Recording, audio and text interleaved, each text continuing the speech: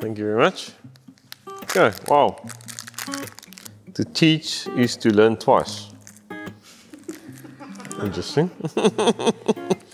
Sjaak from Jordan Winery. We've got a farm in Stellenbosch, in Stellenbosch Kloof. Very secluded area just outside of Stellenbosch. We've got our little own valley there, about 170 hectares of property itself, and at the moment only 110 on the plantings of vines. We're about 5 degrees cooler than the rest of Stellenbosch.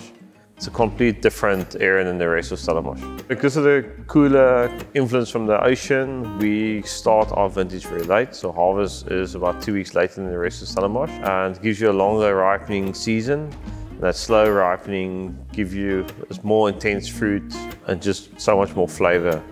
So the 9-year Chardonnay is right on top of the farm. It's actually facing southeast, facing False Bay. We've got this constant cool breeze blowing onto the vineyards. So it gives it very late ripening, only in March. It's almost the last white wine in Stellenbosch to be harvested. And it's perfect block every year. We select the best 40 barrels, and that ends up in the 9 yards.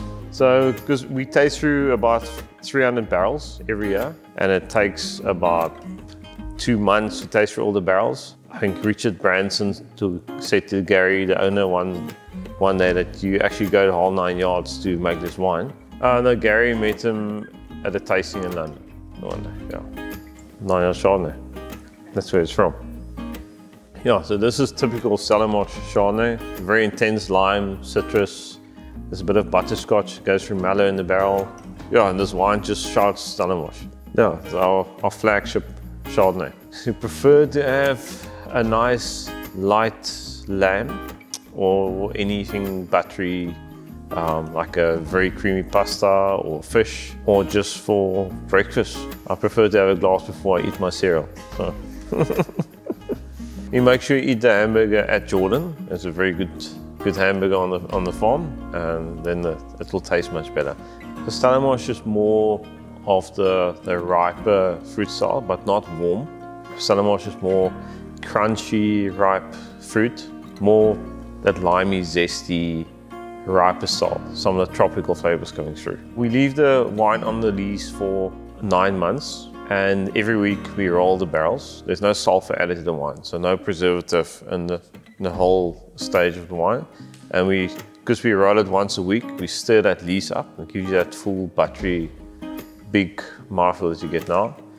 Most people open the bungs and then they stir the wine up, they batonnage it. But that method gives you a lot of oxygen. There's oxygen sitting on the stick you use to batonnage. So we like to call it the James Bond method, shaken not stirred.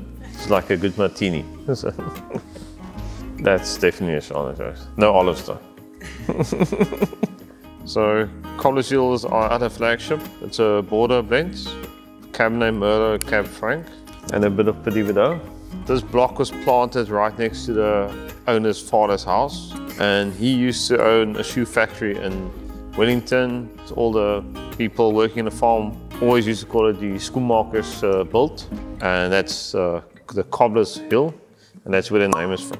It's not made traditional style like the other Bordeaux's. Zesty fruit is more lively. It's not too over-oaked as well. We taste through the cellar and we select the best Cabernet, the best Merlot, Cab Franc, Petit Verdot, and the blend changes every year. It's not the same at all. So our aim is to make a wine that will last, and a wine that can age for up to 10 to 15 years. And that's why it's slightly lower pHs, slightly higher acid. It's not a new world Bordeaux blend, it's a more old world South Africa Bordeaux style. So this is obviously Cabernet dominant, so there's a lot of Cassis blackcurrant, a little bit of Merlot, the plums come through, and then a hint of Cassis blackcurrant leaf from the Cabernet Franc. There's a hint of this, almost like a blueberry that lifts the fruit from the Petit Verdot. Everything follows through on the mid palate, and it gives you a lovely acidity right in the finish. Because of the acidity, it can actually handle a bit of spice. So I would actually say bobotie will work 100%. This year has been a tough one with COVID and the coming back from the drought, but now we had lots of rain.